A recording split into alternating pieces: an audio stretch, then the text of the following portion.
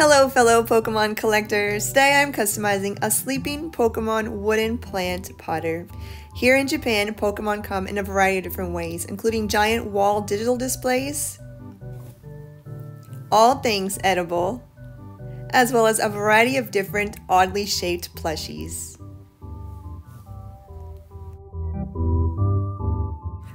I found this wooden plant potter in the garbage weeks ago. There are staples in it, there are scratches on the surface, I had to clean cobwebs out of the inside, but all in all it's in good condition and there's a perfect spot here on the front for a sleeping Pokemon party. This idea was inspired by a sleeping Eevee I purchased at the Pokémon Center in Tokyo earlier this year.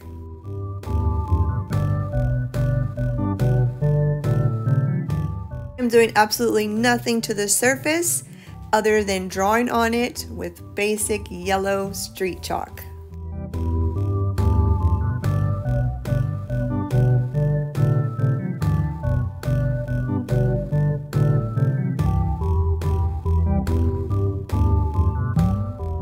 My goal for this forest is a wet, warm, sort of swampy Pokemon wonderland where they can just rest and sleep and not worried about getting caught.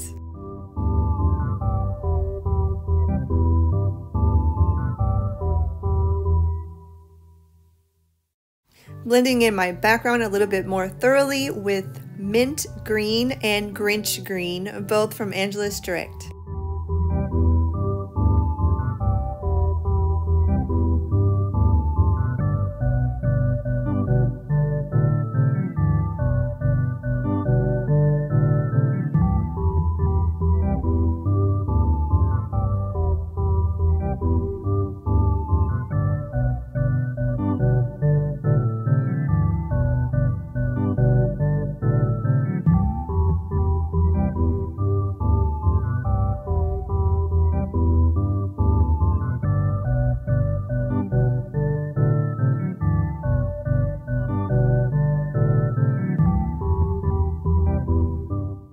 Creating a little bit of shrubbery using a piece of a towel dipped in dark green.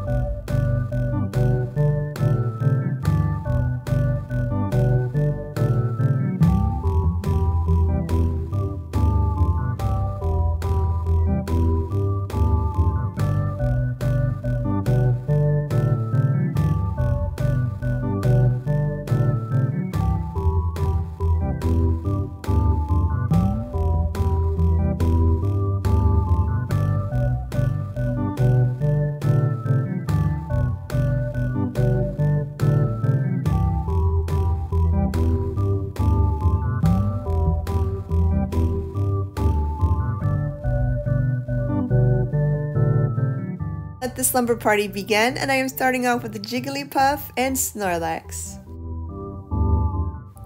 I am painting a few of the Pokemon freehand, as well as using Swirl transfer paper for others. A link to the Swirl transfer paper can be found down below in the description.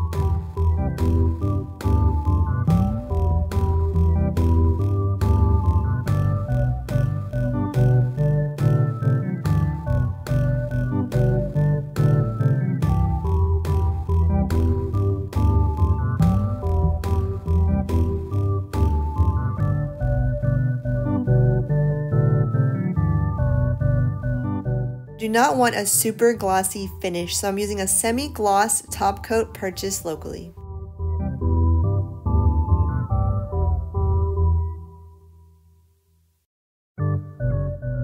And this is the complete sleeping Pokemon wooden plant pot. If you have any questions, you can reach out to me through my Instagram or my website. Both links are down below, as are links to all the products I used in this video. Big thanks to Angela's Direct for the paints, and thanks guys for watching.